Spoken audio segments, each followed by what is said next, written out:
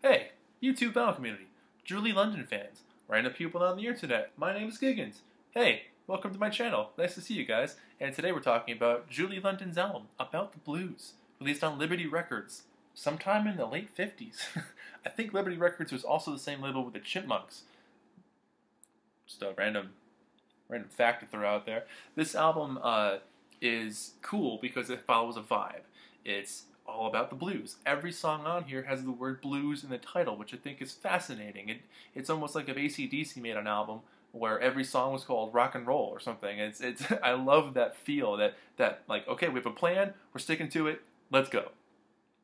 Julie London was, really famous back in the day. She was in a ton of movies over like 35 years. She was on a TV show called Emergency with her husband, Bobby Troup, who also wrote, like, I think a couple of these songs, or produced it, or he produced it.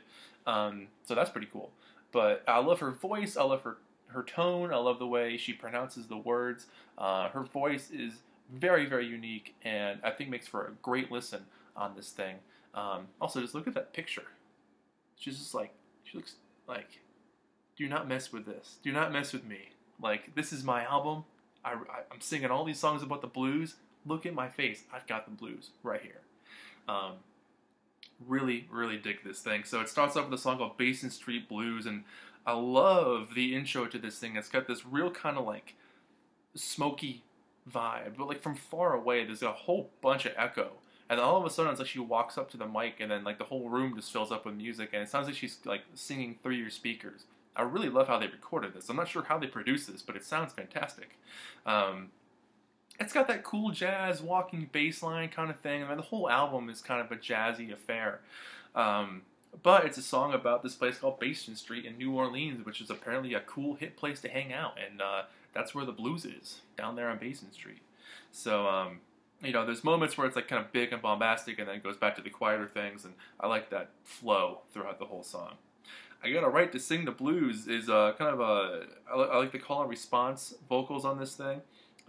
More of that like sweeping middle section where the middle is this big bombastic thing before it goes back to either a more quiet section or a more subdued piece of music. The huge horns on this thing, like the bombastic horns, I'm a sucker for that. It sounds great. I don't think it would sound too good on an MP3, but on vinyl, great stuff. A Nightingale Can Sing the Blues. I love her voice on this one. It's confident, but it's a little bit weary at the same time. And that mixture is beautiful. It's this, this self-awareness that I think is really fascinating to hear through a song, in a voice. A song about realizing like how to be alone, how to deal with that, how to move forward, how to realize that you can be sad even though you think you're untouchable or maybe too strong for something like that. Get Set for the Blues. It's one of those things where it's like, no matter what you do, you can't shake those blues off. They're gonna come get you. I love the lyrical play on this thing. Some great lyrics on this thing, the way they bounce against each other, and the syncopation is really well done. Her voice hits moments of sweetness, introspection, and almost at times whispering. But there's a tinge of weariness again. I love that, like, to me, it's very ear-catching. It takes your attention away from anything else in the room or whatever else you're doing, and kind of like focuses you in on listening to her voice. Very articulate, warning you that, like, hey, be mindful of the blues. They might be around the corner. Invitation to the blues. Slow, kind of bouncy on this one. Julie's voice is really clear and light. There's moments where it's kind of raw, and maybe a little bit natural, or maybe a little bit like not putting on a show or something. A little bit careless, but it's very appealing because of that.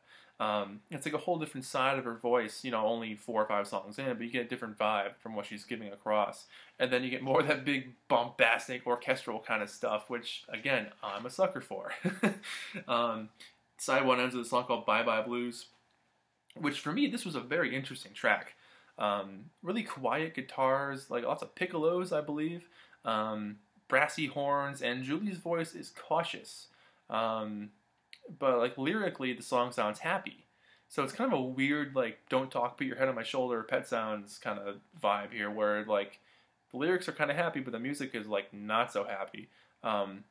it's kind of a weird track. Like musically, hits some weird like dissonant minor melodies, um, which is kind of an interesting balance to have on this album. It definitely breaks up the feel of like the jazzy ballroom kind of piano thing.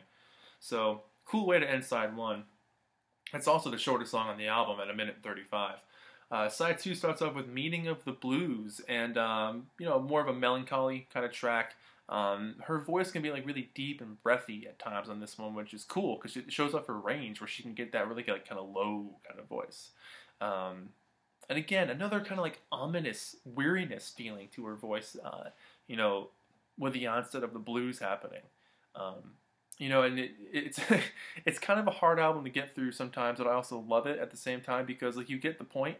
But the dedication that's there is unshakable. Like we had a goal in mind. Every song's gonna be about the blues.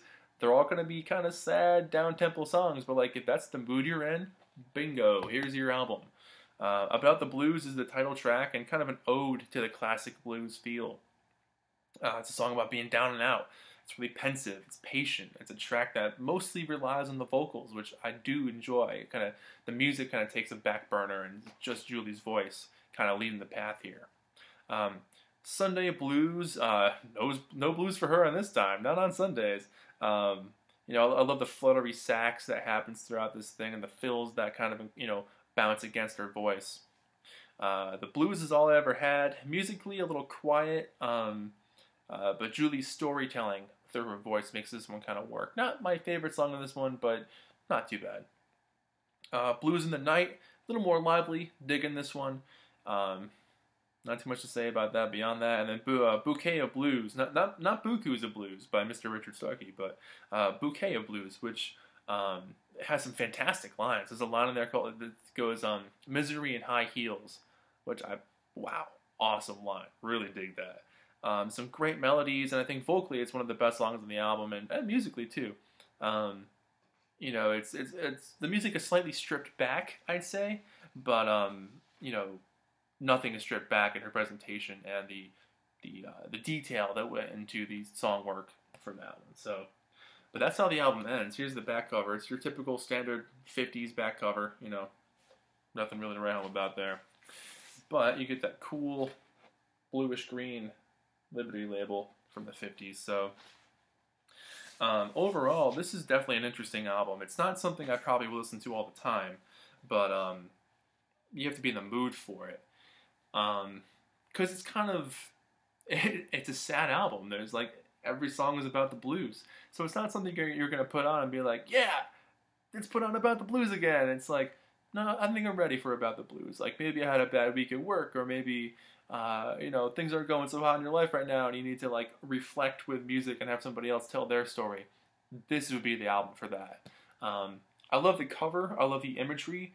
It's her standing alone with this kind of dull backdrop. I love the text. I love that text. I think that's really cool. But yeah, it's just interesting package. Really is an interesting package.